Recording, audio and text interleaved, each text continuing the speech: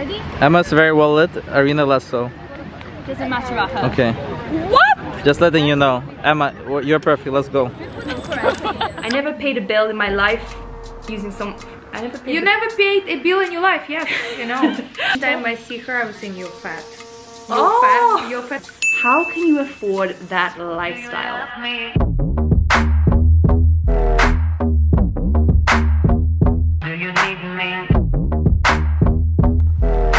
And we are back! So, our trip to the beach was short. Thanks God.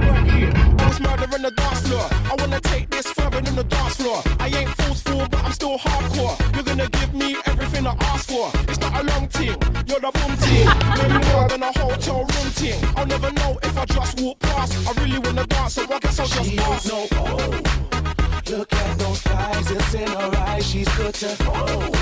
It was short but sweet, and we didn't get to finish the video or our Q&A. So we decided to do the rest of it back here at Irina's apartment. One of the first questions was from Ava, and she asked, how do you keep in shape, Irina? Well, to be honest, it's not that easy in quarantine, but like more challenging. More challenging for everyone. I think everyone put a little bit on weight, which is fine. A few extra pounds. Yes, but the thing is, I think the key is when I wake up in the morning, it's like I never have breakfast. I just have a coffee and then I go straight to my workout.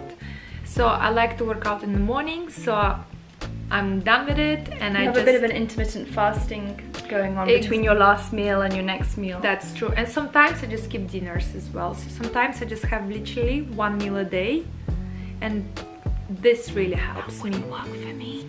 One meal a day, and it's pasta. I think you also move a lot. You're always going for walks. She's always tracking her steps, and I think Irina's always been very conscious of size and wanting to look her best and fitting into dresses and constant net-a-porter delivery. And fitting into the camera frame as well. Yes, you look a bit squished. A lot of you guys are asking me how I've maintained my weight loss. I did a Get Lean video. I'll link in the description box below. Well, I can tell you why. How? Oh, you Each time I see her, I was saying, you're fat. You're fat. You're fat. She's like, oh my god, I'm gonna lose weight. But how? How did I maintain it? You maintain it from bullying me? Yeah. Because Irina's a bully? Yes. So if you want to lose weight, guys, just get that friend that's a real... Let me bully you. No, I'm kidding. Okay. It's not nice to say, but actually I motivate you to lose weight, right? You did have a helping hand in that, for sure. I would say there was a few things, but let's keep it short and sweet for this Q&A, and then I'll do another video.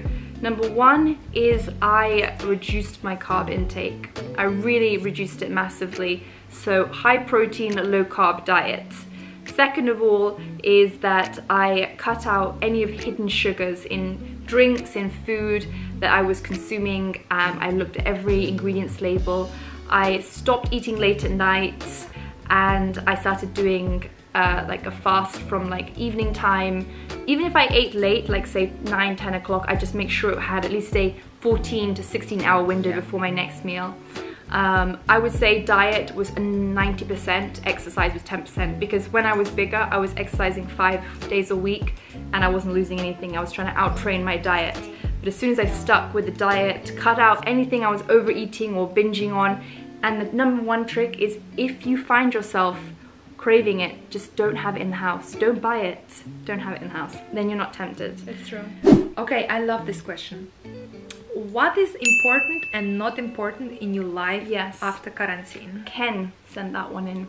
One of the most important things I've realized after quarantine is who matters the most to me in my life. Who is checking in on me? Who have I got closer to? I definitely think quarantine has meant those relationships I do have become stronger. And those that were slightly in the grey area just kind of filtered away. So I think quarantine has been a very good filter. What I found that it's not important to me, you know what's interesting, I've heard from other people, shopping, right? Shopping isn't important, wearing nice clothes is not important. Or we absolutely disagree with that. We still want to look our best. So I would say that hasn't changed. Still materialistic as ever. Finally, she's saying the truth. What else? I think travel is still important to me because I'm dreaming about it every single day. This is my most important thing that I missed, is traveling. But what is important and what's not important? So we travel is very important. It feeds my soul. It opens up your mind. It makes you more creative. You meet great people. You know what was for me unimportant? What? And this is really crazy. I would never believe. Restaurants. I just get used so much eating at home, or like even take away and just go to the park, or like picking up something small from Whole Foods. It's just, I don't need restaurants anymore, or even cooking yourself. It's just much more healthier. I feel 100%. Much better. I wake up and I feel much better than eating out. Don't you have a chef delivering food every day? Yes, I do. By the way, he's amazing chef. Do you have any regrets when it comes to men? Yes, I have. Okay, tell us. My biggest regret, I think in general, not only with men, just wasting my time on wrong people and wasting my energy. So true. Nothing worse than feeling like you're putting in more, you're caring more, you're doing more than the other person. Yeah. When it's one-sided, that's the worst feeling ever. The way I always look at something is I don't live in regret, because if I do, it makes me feel resentful and bitter. And I think there's so much opportunity and things to get excited about for the future and who you're going to meet and etc. Yeah. So I would say don't have regrets. Look at them as learning experiences, because everything that you've gone through, every hardship, every adversity, they shape who you are, and you just got to learn. Yeah, see it as a learning curve. Learn and move on. Exactly. Any advice on how to deal with adversity? Adversity could also be bullying, someone giving you a hard time, trolls on the internet. I personally find this probably one of the hardest things about what I do, is that every week putting up a new video, putting myself out there for judgment, for criticism, and if I think about it for a little bit too long, it totally puts me off editing, of like putting something out there, of just getting on with it. But sometimes you just have to bite the bullet and think, you know what, I just got to do this. This is where I am, this is my goal, and I can't let anyone else dictate to me. What's that favorite line I have? I never paid a bill in my life using some... never paid a bill in your life, yes, you know. I never paid This is what you want to say, right? No. I never paid a bill with someone else's opinion. So, with that in mind, I think you have to block it out. Do you, be true to yourself, and don't let those haters get to you, because it's on them, not on you. Be strong. How did you both become friends? We have answered this question a lot of times, but I remember Irina saying that when she first met me, we were like speaking, but it was very broken. Irina didn't understand most of what I was saying. And I was like, which quality do I look at? Like, what's the catch? Why should I be friends with her? Yeah, like, why? Why? But, what's the connection? But, despite her not being able to understand me, one day she came to my apartment and she sees a delivery and another delivery and a continual delivery of Net-a-Porter bags, and it clicks and she thinks, this is the type of friend I need. I want, I need, I get. So despite the barrier, the language barrier, we understood each other very well. Fashion brought us together. That's true. Fashion and art. Yes, art also, because Irina was working at an art gallery. Yeah. You want to talk about that? Yeah, I used to work in an art gallery for many years called Scream. So we used to represent Ronnie Wood's art. And we had a big exhibition in such a gallery where Emma was ambassador for... I was ambassador for a charity at the time, for the George Soros Foundation, and they were doing an exhibition there, and a mutual friend introduced us, and that's how we first connected. I also have to say that you were working out at the same gym as me, and I did check you out once or twice. Doing your exercises. I was like, Your education. Your education is quite boring. Oh my god! I mean, your education is quite boring.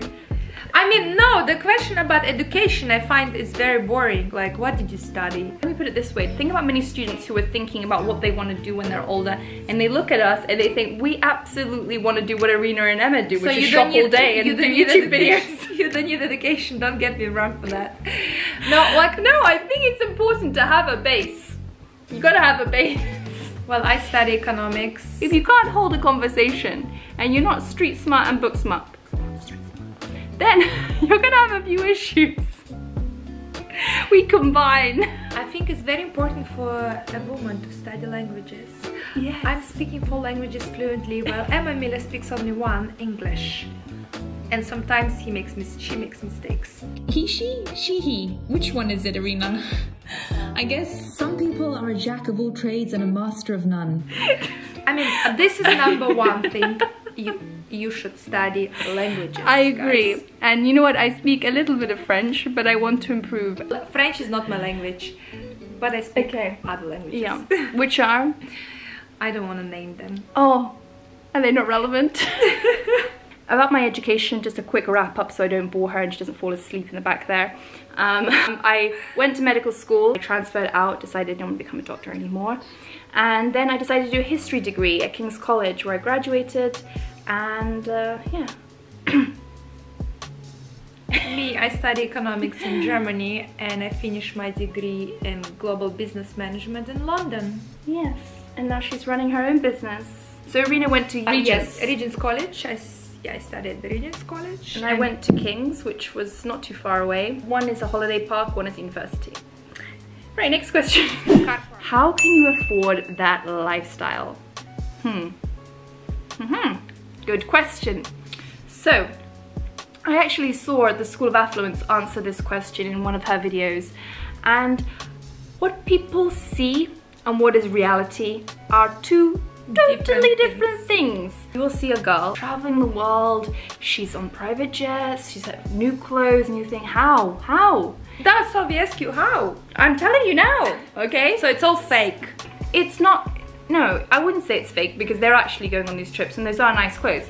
But what you have to understand is that many things are just borrowed or lent, invites. It's not their own money that they're paying. So a lot works on that kind of level of like invites, sponsorship. And you work with a lot of brands, yes, and you do a lot of collaborations, you know? Absolutely. We don't spend all our money on clothes. It may look that way, but often we share each other's clothes. Yeah, we're raiding each other's wardrobes. They rent things exactly. as well. And when it comes to fashion weeks and things like that, brands are more than happy to lend you clothes. You wear them and then you give them back. If you were to look at my Instagram and see all these beautiful dresses, I lent them for the event and then they go right back the next day. So these aren't like my dresses necessarily. This is very efficient, by the way. It's a very efficient way of living. Yeah, nowadays. Working with different PR and that sort of thing. Next question is, who has more shoes? Well, that's a very silly question because look at those. Oh wow, look, they go so well with your jacket. I just got them. So nice. Amina Mawadi. We love Amina. So I think Irina definitely has more shoes. I also think I have more handbags. But we should do a little challenge, I think. Oh my god, we should. Please do another outfit try on, they're fun. Well, you are in luck. Delivery! Delivery! Uh-oh, Irina's a very bad influence. Net-a-Porter had a sale. This looks so big. Oh my god, that's huge. But huge, actually, right? That's the right size for you, no? Do you love me?